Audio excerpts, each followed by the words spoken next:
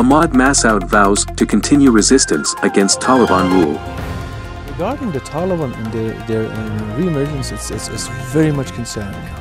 It is something that not just Afghanistan in the region, but especially Europe should be very much concerned about it, because it will have two immediate impacts, beside many other impacts it will have. The two immediate impacts: first, it's the rise of the new wave of the young extremist and fanatic people in the West. The second thing is new wave of immigrants, and Afghanistan's security and stability will affect the region, and the displacement of Afghans and also some other people around in the region.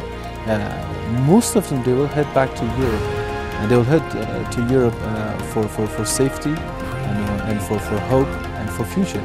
So immigration, a new wave of immigration, and also the potential rise of new wave of extremists coming from Europe to Afghanistan, because they see that sort of extremist narrative have taken over a state.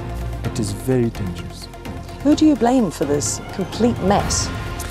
Well, first of all, I blame Americans more than anyone. The deal they made with the Taliban, they gave them the moral boost that they needed, and the sort of recognition that they needed. So I blame for such a mess right now the Americans more than anyone. And then the Afghan administration, not just now, for the past 20 years, that they were unable to really establish a functioning state. What is your capability in taking on the Taliban? Because I guess that's what everyone wants to know. Well, myself, I have a commitment to the people of Afghanistan as a new generation. Our previous generations, they all vowed to serve this country and to help it, to support it, to defend it. And we, new generation, we are we are vowing to do the same thing. To really defend the values of Afghanistan, the values of Afghan people, and to defend this country. Massoud stressed that if his National Resistance Front gave up on resistance, Afghanistan would turn into a safe haven for international terrorists.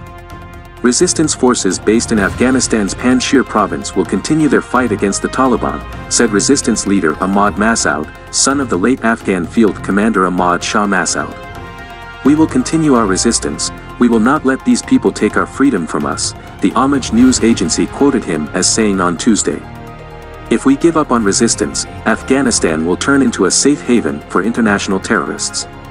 We can't tolerate that the Taliban government uses force, and we will appreciate any country reluctant to recognize the Taliban government," he added. According to Ahmad Massoud, his National Resistance Front was determined to bring peace to Afghanistan.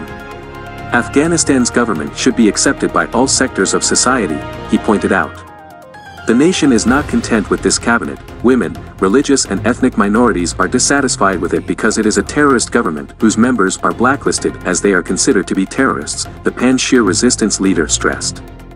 After the United States announced plans for its troop pullout from Afghanistan, the Taliban embarked on a large-scale operation to take the country under its control. On August 15, Taliban fighters swept into Kabul without encountering any resistance, and Afghan President Ashraf Ghani stepped down and fled the country. Those unwilling to accept Taliban rule organized a resistance movement in the PANJSHIR Valley, led by Ahmad Massoud. Taliban spokesman Zabihullah Mujahid said on September 6 that the movement had secured full control over the PANJSHIR province. Massoud, in turn, stated that resistance against Taliban rule goes on. On September 7, the Taliban announced a new Afghan government consisting only of the movement's members, the majority of whom are ethnic Pashtuns.